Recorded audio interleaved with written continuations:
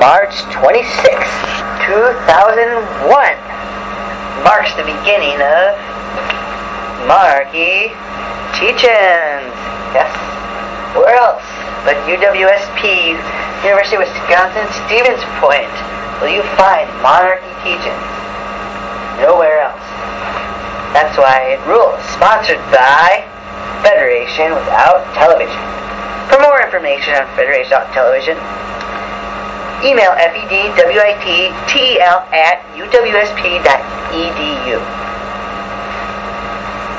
The first event of this exciting week is going to be monarchy trivia with prizes. Sadly enough, there's no one here to receive these wonderful prizes. Alas. Well, before we get into the trivia itself, we'd like to tell you that before the trivia, I was out in front of the University Center chanting away. Yes, I was chanting away. What was I saying? I was saying some rather unique stuff. I was saying, hey, hey, ho, ho, democracy is much too slow. Hey, hey, ho, ho, monarchy is the way to go. Also, I was saying, what do we want? Absolute monarchy. When do we want it? Now. What do we want? Power concentrated into one individual. When do we want it? Now. What do we want? No freedoms, no liberties. When do we want it? Now. I was saying, long live the king, long live the queen, God save the king, long live the Kaiser. Stuff like that. Think of, what else was I saying? My voice is a little bit sore from doing that, but hopefully I won't lose it. It's not good to lose your voice. I don't like to do that. Okay. Sadly, people are missing out on fun and prizes, and they could learn some interesting facts if they didn't know already. It's going to be lots of fun, but not to be deterred. At any rate, we shall read you the questions for your entertainment. Yes. Oh, I get the wrong folder out. Other events of monarchy teachings are tonight at 7 p.m. is Monarchism Impromptu Rap, music composing. Hopefully folks will show up. And then on Tuesday the 27th at 12:40 is History of the Monarchy. Tuesday at 6 p.m. Political Perspectives of the Monarchy. Wednesday at 12:30, Arguments for and Against Monarchism. And on Thursday, 12:40 is Monarchy Poster Creation Get Together. Yes. Now, I go to the folder with the questions. Alright. There was going to be 50 questions, ranging in difficulty from hard, medium, to easy. They're going to be awarded different point values. 3 for hard, 2 for easy, 2 for medium, 1 for easy. And the way it was going to go is each person, questions would rotate, and the first person would get a question. And if they got the answer right, they got the number of points. But if they got it wrong, the person next to them could answer it for a lesser number of points, unless it was a true or false, which would not be worth answering the second time because it would be way too easy. So that's how that was going to go. These are rather interesting questions. What I will do is I will read the question, then I will read the answer. Oh, you probably want to know what the prizes were. Oh yes, we had some good prizes. Okay, first prize for the winner was going to be Kashba, all-natural toasted couscous, giant pasta pearls, wild mushroom, from a great vegetarian dinner cooking company. Props to them. They rock. I have a lot of these. They're good. So whoever didn't show up, if just one person would have shown up, they could have got first place, so they missed this. Second place was going to be this book I got at a rummage sale from a professor that used to teach at this university called Moffat. It's called For Whites Only by Robert W. Terry. I did not read it, so I don't know how good it is, but that would have been second place. And third prize would have been this hockey mask. so he could look like Jason. However, it's really flimsy plastic, so I would not actually want to play hockey with it. If you got a puck shot in it, it would not protect you very well. You'd have a lot of pain. So that would have been third prize. I got this at the 70 store that closed down, and they had this huge liquidation sale. This cost like a quarter. Oh well, people miss that. So now we have the questions. Hopefully people will come to the exciting events tonight and the other days of this week that we have events. Also, a professor will be speaking. If it works, he originally was going to speak, but then I gave him the wrong date. So if it works, he's going to speak for arguments for and against monarchism. Hopefully lots of folks will come to that. Okay, the first question is,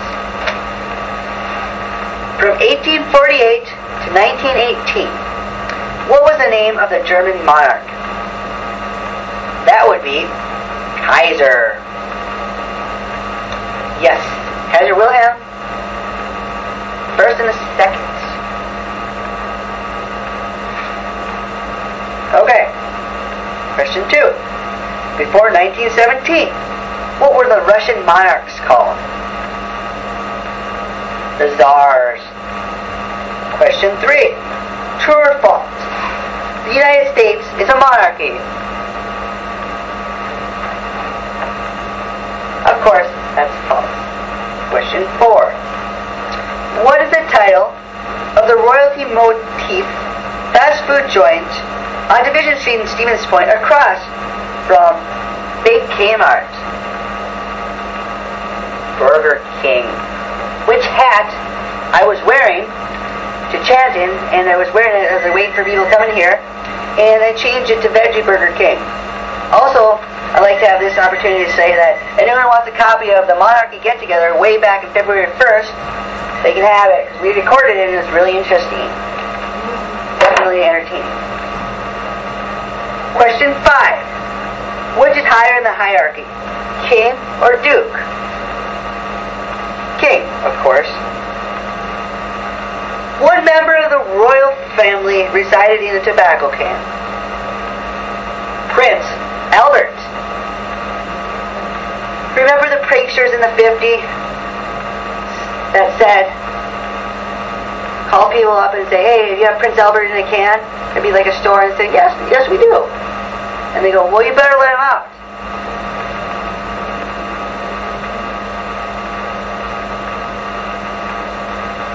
Which politician coined the phrase, every man a king? Huey Long. I believe he died in 1937. Question 8. Which singer sings the song on his Wildflower album, It's Good to Be King? That would be Tom Petty. Tom Petty likes his Mary Jane. He sings lots of songs about Mary Jane. He's been smoking it for a long time. Question 9. Which member of the royal family died in the same day as Mother Teresa? Princess Diana. And a lot of people got upset because Princess Diana got more attention than Mother Teresa.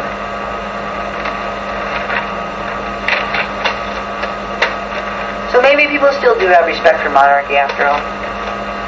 Question 10. Who was King of England during the American Revolutionary War? King George. Yes. He was called a tyrant. And he erected a multitude of offices and said, hither swarms to something and something. That was in the Declaration of Independence. So the dudes in the United States, they said, yo, we're down with this king, he sucks. We're not down with him, he sucks. So we need a new government without kings. And we haven't had a king here since, which was actually asked earlier, if you're paying attention. Who said, Ronald Reagan is a lousy president, but he'd make a great king? Tip O'Neill. Which animal is endowed with the distinguished title King of the Jungle? No, it's not the ant. It's not the horse. It's not the cow. It's the lion. The prince of what country did Grace Kelly wed? That would be Prince of Morocco. I hope there's adequate time for you to give your answers when you're out guessing.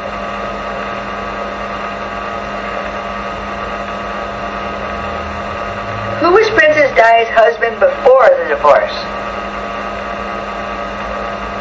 Prince Charles. They had marital problems, therefore they're divorced. Question 15. What product is known as King of the Beers? That'd be Budweiser. Budweiser, King of Beers. What a dubious distinction to have posed upon yourself. The King of Beers. It would be cool to be known as the King of Straight Edge, but not the King of Beers. Question 16. Which is bigger, queen size or king size? King size.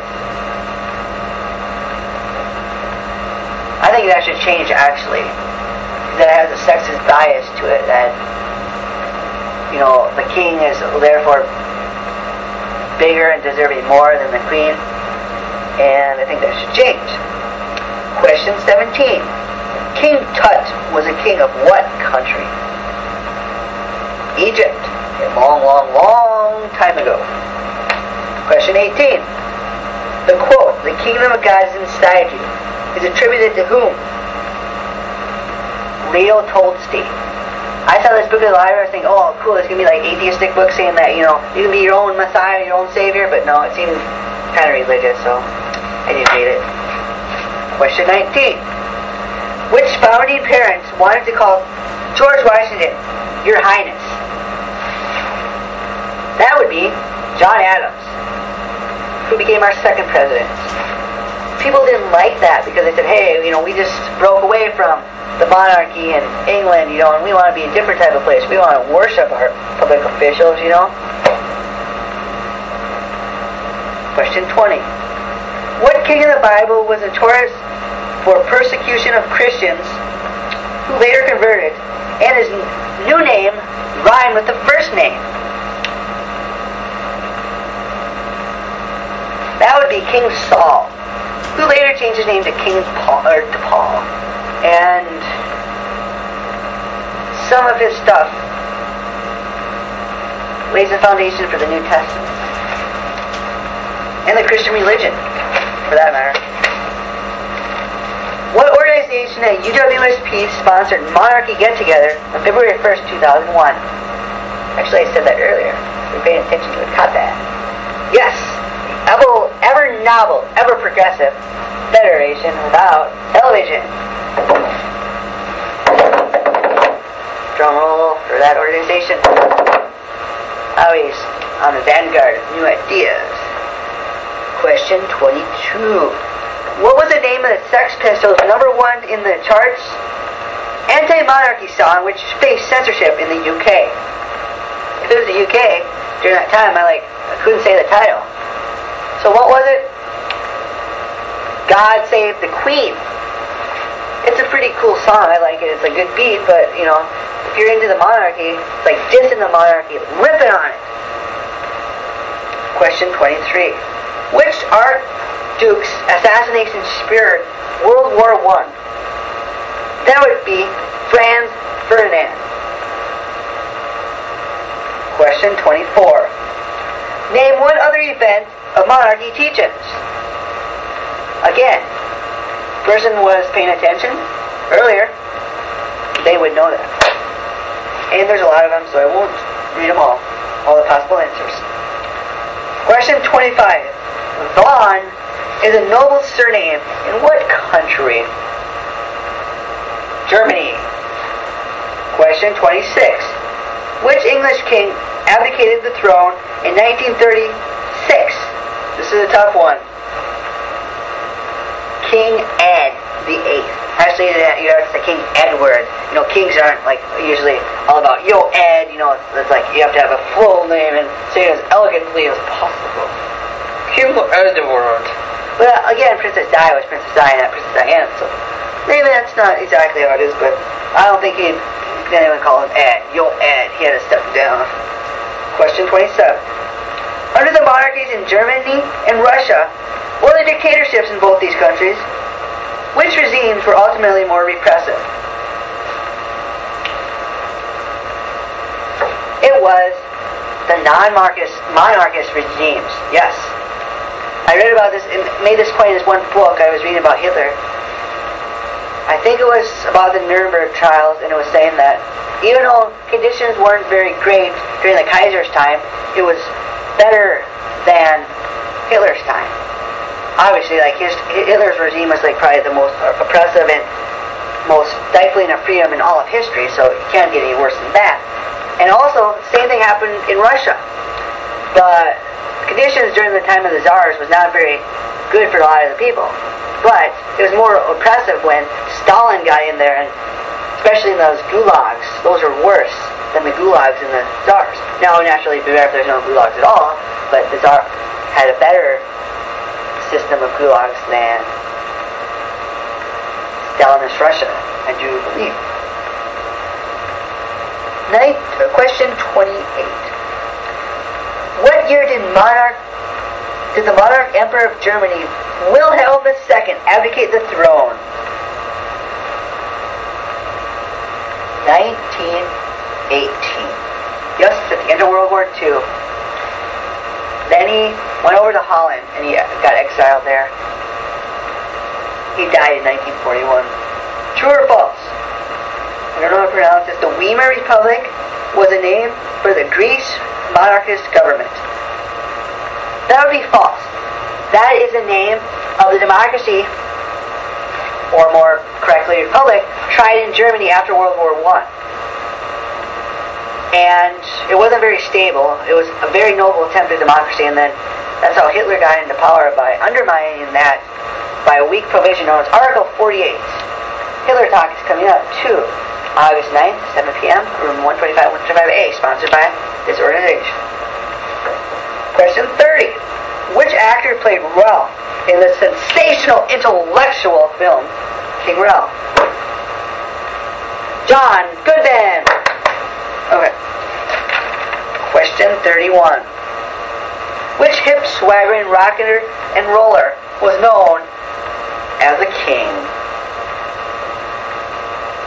Elvis Presley. With his blue suede shoes. What royal business sells milk products by cops on Church Street in Plover, Wisconsin? That would be the Dairy Queen. Yes, the Dairy Queen. Too many dairy products they sell. Question 33. In a poker game, which is the highest card? Generally, King, Queen, or Jack? King. King. King. I wish I knew more card games. Card games are fun. Electronic card games are good too. Got solitaire game on my computer at my apartment. I like playing regular cards though too. And I have a bunch of card game books. My grandma was a card shark. And cards are a good thing. I think maybe our society should play more cards. Yes, more cards. Question 34. What is the monarchist title of the British national anthem? That would be God Save the Queen. Which, like I mentioned earlier, the Sex Pistols were dissing that because they didn't think the Queen should be saved. Question 35. And I hope people know the answer to this. True or false? John Birch Society advocates an absolute monarchism as a form of government, as the best form of government. False. John Birch decides a right-wing organization in the United States who hates communism, and they're all about gung-ho Americanism, so they would not want monarchy. That's definitely false. And incidentally, they spoke at the Liberation Conference, which was ill-attended, and only one person, other than speakers there, managed to show up. Now, this was on April 14th of 2000, and it was a very, very nice day, which we have shitty weather now. It's almost the end of March, but that was a very nice day in April. And they had the Eagle Fair, and they had a CNR Symposium, and they had trivia coming up, so all that took away from the cool event that was going on. But there's some good speaker interaction there, but it was a very, very miserable attendance. True or false? The great or absolute monarchist unions of interested patrons actually exist. That is false, although I wish it did. You know, here's something to ponder. Why are there neo-Nazis but not monarchists? For the second time today when I was trying to say that, I butchered it. Why? That's something to think about. I mean, you would think neo-Nazism is like one of the most extreme forms of government, so like a less extreme form of government, you think Lee Stalin would advocate it, but no, except for monarchy teachings. That's something good to think about, you know. This organization, folks, hey, nobody's listening, but I'm having a good time. It's going to be a damn good tape. I ain't going to quit anytime soon. Okay. True or false? James Gerard Watson was a rabid pro-monarchist in Russia. That would be false. He was ambassador to Germany during World War I, and I listened to a really interesting speech by him on the CD box set, great speeches, and he has some really interesting things he say, and he starts out like, I know it is difficult for America to realize the great magnitude of the war we're in, and then he talks about, you know, he says that the Kaiser thinks the Germans are going to take up arms, you know, and he says, most Germans in America have shown splendid loyalty. He says, but if there's some that are not loyal, there's only one thing we can do with them. We can hog-tie them. Give them back their rags and their wooden shoes and ship them back to the Kaiser. And then he also was saying, I've been all the way through the Alleghenies, been over here in America, and I've been exposed to a lot of vicious, biting creatures. And he goes, but I know none would be as vicious and as squealing and as biting as a fat German-American hog-tied being sent back to the Kaiser. Okay. Who wrote the book, The Kaiser as I Know Him? A, the Kaiser's top general. B, the Kaiser's podiatrist. C, the Kaiser's dermatologist. D, the Kaiser's butler. Or E, the Kaiser's dentist. That would be E, the Kaiser's dentist. Excellent, excellent book. It was written in, I believe, 1918. Excellent book. Very, very interesting. I'm glad I read it. I highly recommend it. We got the copy in our university from 1918, so it's an older book. Oh, it's marvelous. Very super, super interesting. Really interesting. From an American dentist who served the Kaiser, and he had some interesting discussions. He actually voiced some pro-American sentiments, you know. And him and this Kaiser had some interesting talks. All right. Who is known as King of Kings, Lord of Lords? That would be Jesus Christ. Question 40.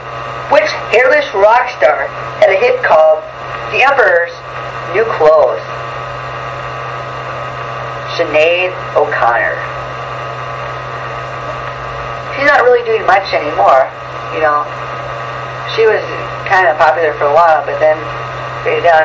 I thought the music was kind of cool, you know. You know, I kind of liked it a little. I mean, it wasn't like the greatest music in the world, but it, you know, it's kind of catchy.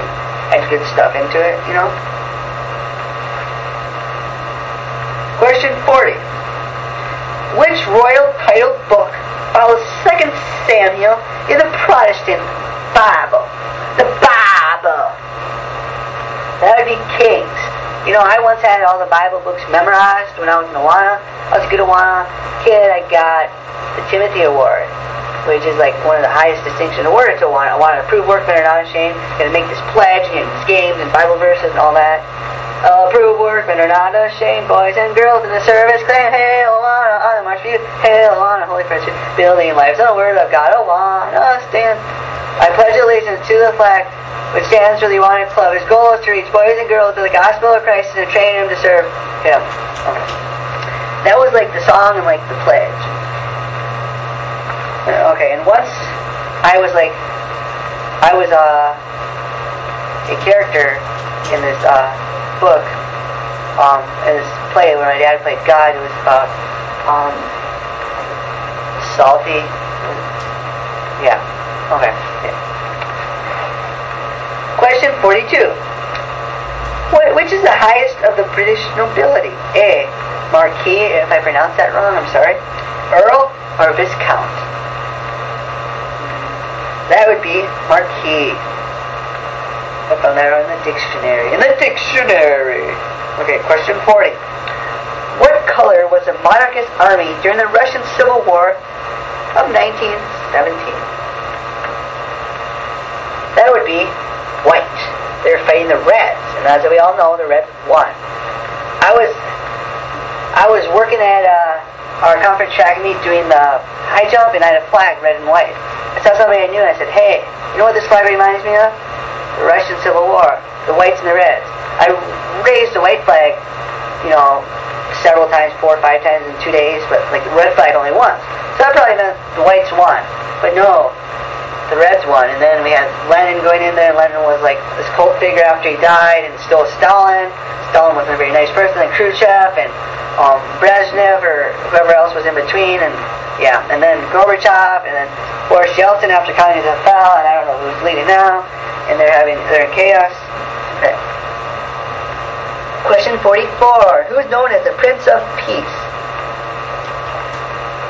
That would be Jesus Christ again. But some of the teachings are really not Prince of Peace. Okay, question 45. True or false? Under the German monarch in the 19th and early 20th century, Germany had a worldly renowned political system. That would be false because like a lot of people didn't like it. And that's why the Weimar, however you say it, Republic came into place when, after World War I, because the Allies wanted like a good government there, you know, a good democratic government. Von Hindenburg, the war general, was president of it. Partially his senility and the whole setup of the thing was what got Adolf Hitler into power. Okay. What former royalty named Rockstar wants to party like it's 1999? That would be Prince. But you can't call him Prince anymore, it's just a symbol in his way of trying to be weird. Question 47. What Beavis and Butthead spin-off stars a lovable character, Tom Anderson?